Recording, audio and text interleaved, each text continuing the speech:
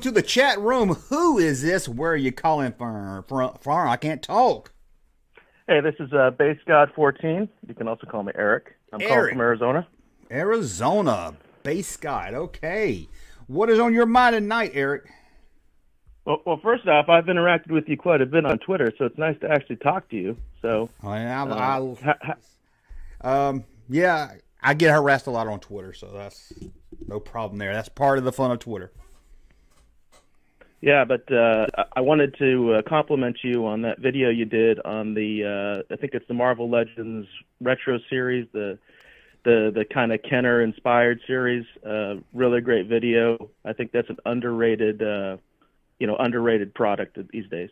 I think if you're not buying it now, I think that's one of the few toy lines within 5-10 years people's going to wish they picked up.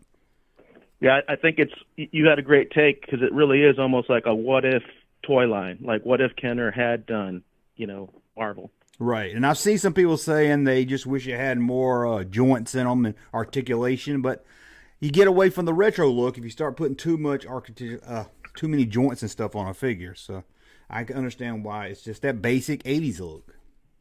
Yeah, I mean, look at the Star Wars retro line, right? They're doing the same thing. Even new figures, they're trying to make them in that '80s, Kenner style. Yeah. I mean, retro's big right now. It's for every toy company, not just Hasbro. So I just wish Hasbro would do more of it instead of doing one series a year. I don't understand why they're very limited with it. And that's kind of one of the neat things about that Marvel line, because I think they've done, you mentioned in your video too, they've done a lot more characters than I think they've even done in the Star Wars line. Almost 30, if I was counting right. Close to 30. Yeah, that's the last line that I've been collecting at all as far as new stuff. And like I said in my video, I just can't buy it yet, but I want to. But I just know if I buy one, I'm going to want them all, and that's $10 a pop. That's a lot of money. Hey, by the way, we did have something in common because I did get the Spider-Man. One of my kids wanted it, so I gave it to my kid. Oh, okay. Yeah, I've been meaning to go back. I didn't talk about it in the video. I should have. There was a 2-pack that they released that looked like a comic book, and the figures were inside of it. My Walmart had those on clearance, but still wasn't cheap enough, and I never pulled the trigger on them. I wish I got those. Yeah, I guess that's from the original release. Yeah, I call it like Series 0. Like, I guess that was on the Hasbro Pulse or whatever. Yeah, and then they ended up at Walmart, I think. I think the cards are a little different, if I'm right.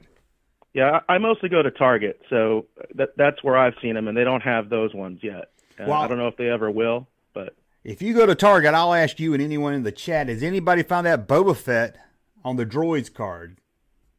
Oh, I would love to find that. I've only got one Target near me, and it's 20 miles away almost, so I don't get to check it often.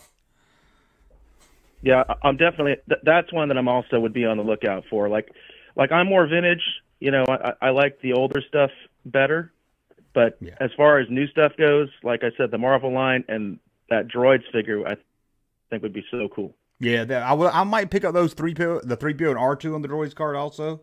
I don't know. I would have to see them in person first, but I would definitely get Boba Fett. Yeah, I think that'd be a lot of fun. So yeah. Okay, well, I'm going to let you go see who else we've got on here, but I want to thank you for calling. Junkman channel popping, though. Thank you, sir, for that unsolicited testimony.